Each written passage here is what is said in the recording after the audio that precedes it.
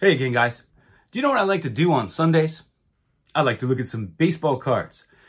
Okay, before the National, I was taking a box of different era of cards and just going through the box and showing you various card issues. I did the 1950s, and we're talking about like the secondary sets, the ones that aren't so common.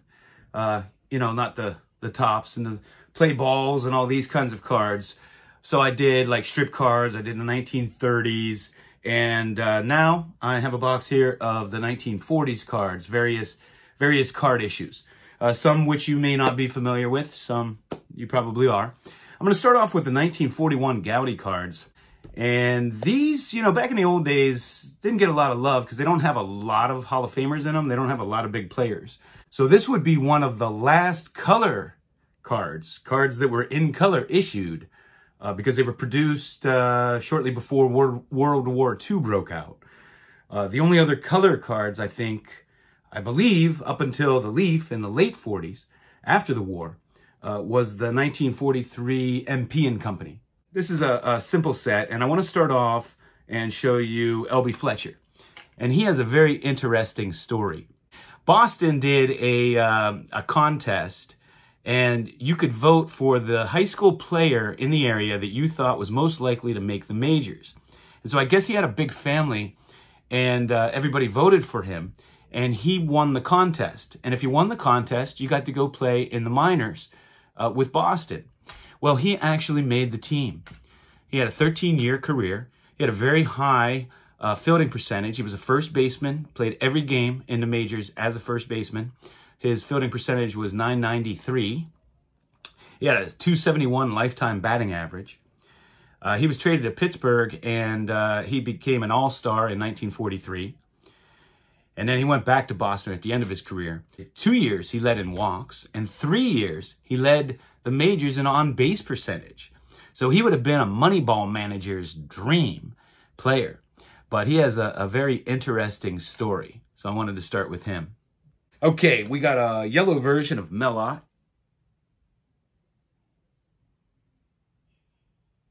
And a blue version of Melot. This was the first one I ever got. And we have this Carl Hubble.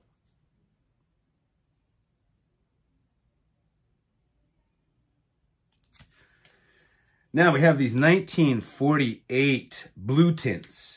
And of course, Jackie Robinson is skyrocketed in value on this thing. It's not a particularly nice card. Neither is the Ted Williams. I need both of those. Those are the two big cards I need for the set. Just, they were never that great of cards to me, so I never got them.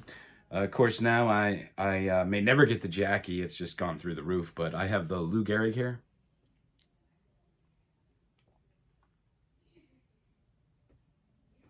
Here's a Joe DiMaggio. I had a really nice copy of this. It was sharp, but it had a speck on his face, and it drove me crazy. So I sold it, and it took me years to pick up another one. Here's a Hank Greenberg.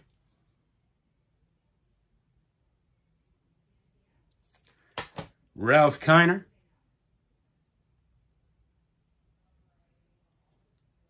And Harry the Hat Walker. And he was a coach for the Pirates. We have, let's see. I showed you a 1941 double play that I picked up at the National. I got the Bob Feller. And I have a couple of more of these coming. So I'll be showing those soon. Here's another raw one I have, and that's Babe Young.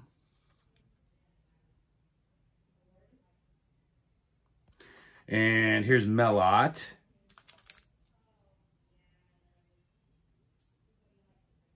That's the batting pose. They had batting poses and portraits. So I'll show you the portrait coming up. Here's Ted Williams. And this has Joe Cronin. This is a nice one. And here's Hank Greenberg in Red Ruffing. Another really nice one. Here's Joe Cronin and Jimmy Fox.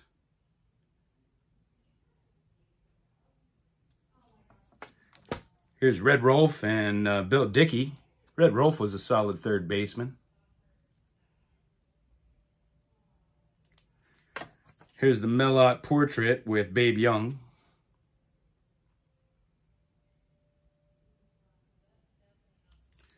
And here's Lefty Grove and Bobby Doerr.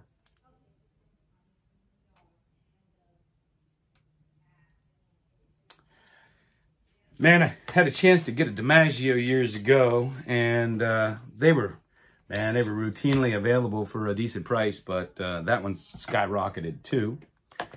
Here we have some Tip Top Bread. This is a tough set. Here's a Johnny Mize.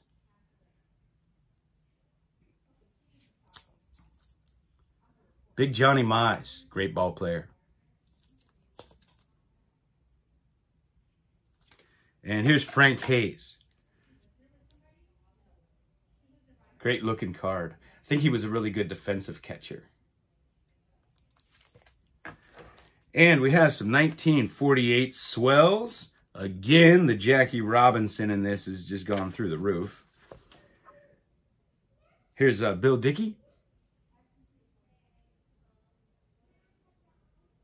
These were handed out by store owners when you bought gum. You bought a piece of gum and they would give you this.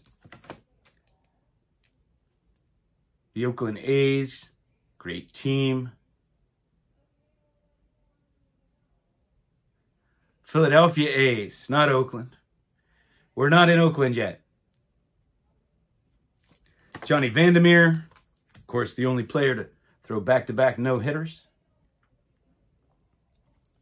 Got an autographed Bob Feller. Just love this card.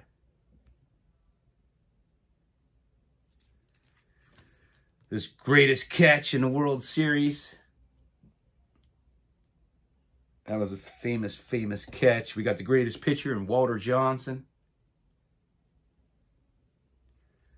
Tony Lazzeri. Oop.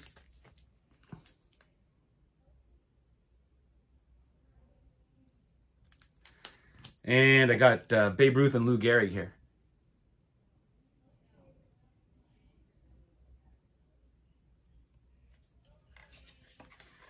We have some of these Bond breads.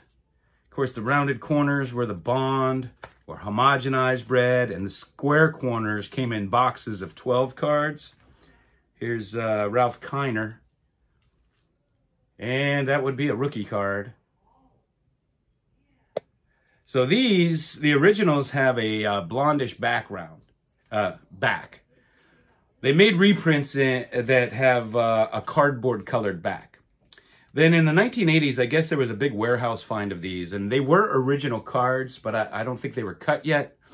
And so they were later cut and distributed, so they weren't originally distributed. I think that's one of the reasons that grading companies have stopped grading these. Here's Ted Williams. Here's one of the square ones of Stan Musial. And if these were issued in 47 or 48, that would be a rookie card. Same with Jackie Robinson. It's unclear on if the square versions were issued later. Ted Williams. Not a whole lot known about these cards. Phil Rizzuto. Enos Country Slaughter. Bobby Doerr. Joe Gordon. Good fielder. And Johnny Pesky. These are the, what were they, 47 or 48 Sport Exchange. This is Sam Chapman. I have an uncut sheet of these with Pee Wee Reese and Phil Rizzuto somewhere. Got to go dig it out. Now, they also made a large version of these. So these are the small. The large version looks like a magazine cut out of stats at the bottom. And I have the Spud Chandler in that. I have that put away too. Here's the 1946, 47, Propaganda Montiel, Cuban issues, Joe DiMaggio. And these were, I believe there was an album that came with these. I think it's really hard to find that album. And these are, you're just going to find them in low grade. Many of them were put into albums. And you'll find glue remnants and remnants of the album on the back. Here's the Dom DiMaggio. Jimmy Fox. Carl Hubble. Spud Chandler.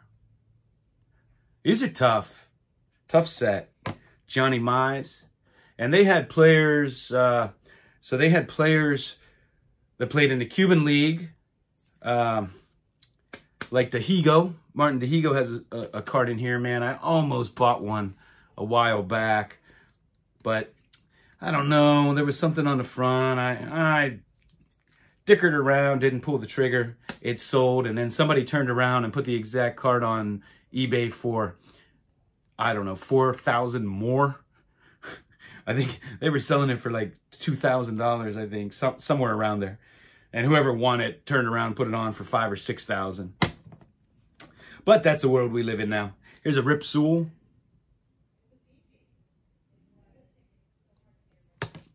Here is a Chuck Klein.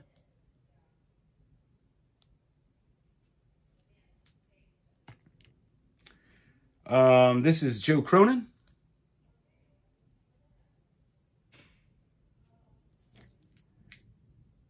And this is Jim Tabor.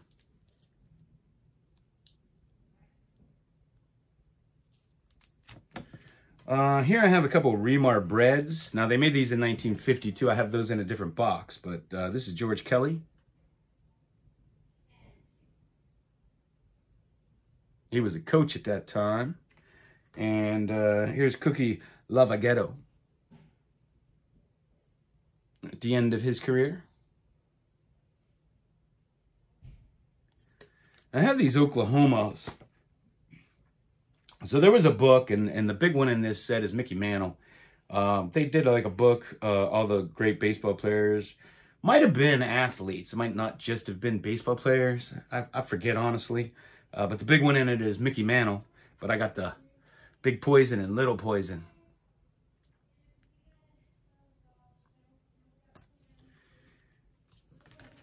And let's see what else we have here. We got this quirky set. The 1943 MP and Company. You know, during the war,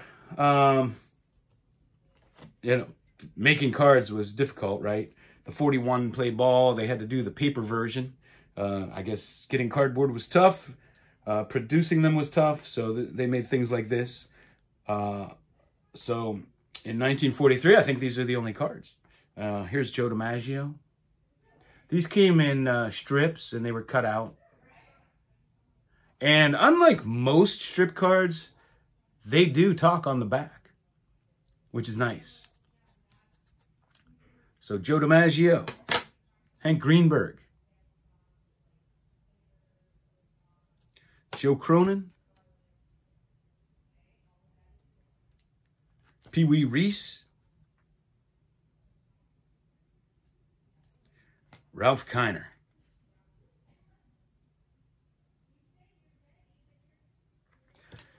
And here we have, let's see here, I'll finish off with Topps' very first set. And that is the 1948 Topps Magic Photos. Now these were, you would wet them and they would develop like a picture. And some of them have much more clear images than others. I know for me, when I buy them, I'm more interested in the image than the corners. Because you could find higher grade ones, but the image is very faint. It didn't develop all the way or whatever. So the image is most important to me. Here's a Babe Ruth. They're great little cards. Here's a Ty Cobb.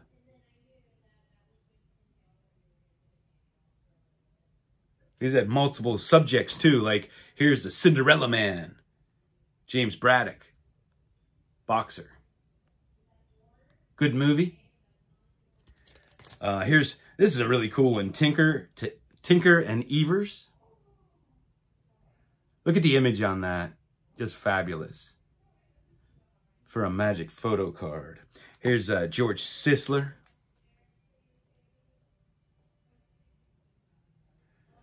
Here's Lou Gehrig. This is great. Love that one. Here's Tris Speaker.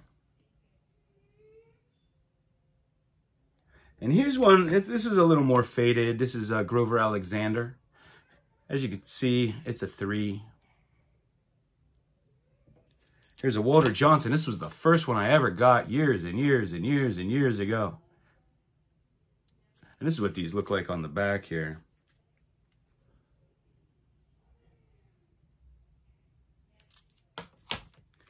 And great Christy Mathewson. And we'll finish it off with Cy Young.